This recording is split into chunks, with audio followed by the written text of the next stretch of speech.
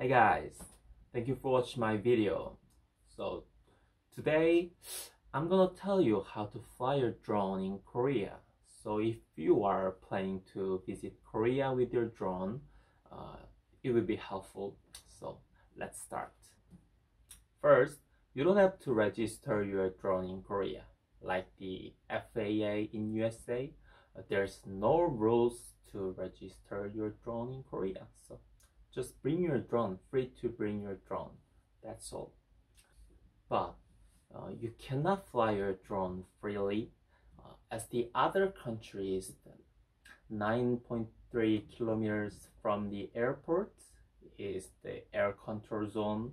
So you cannot fly your drone near the airport like Incheon or Gimpo and else without any permission. You cannot fly your drone.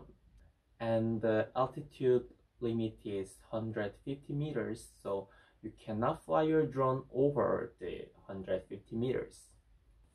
The special thing is Korea is the only one divided country in the world, South Korea and North Korea.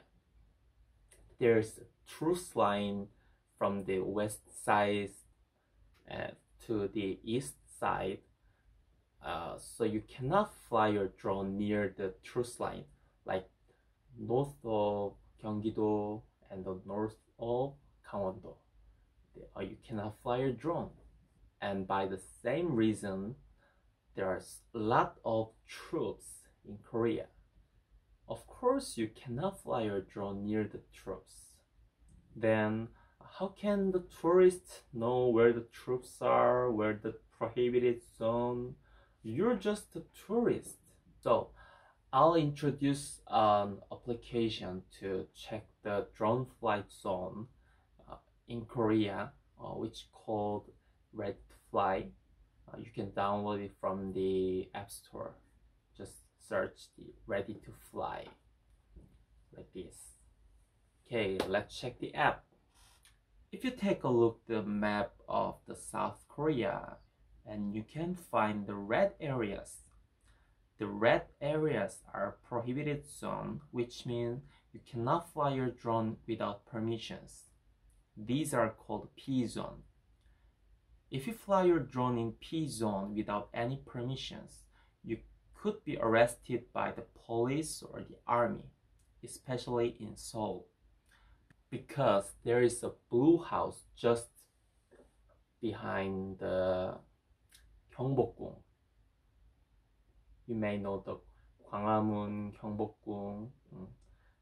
There is a blue house. So that's the most important area in Korea. So never ever try to fly your drone there. And one more thing. You cannot fly your drone in the national parks like 설악산, 한라산, and else to protect the nature. Yeah, that's all. So the point is, check the drone flight zone in Korea by the Ready to Fly, and never ever try to fly your drone in the red areas. And fly your drone under 150 meters. That's all. Easy, right? I hope this video helped you to prepare the travel in Korea. And if you have any questions, feel free to ask. Okay, thank you for watching my video. Bye.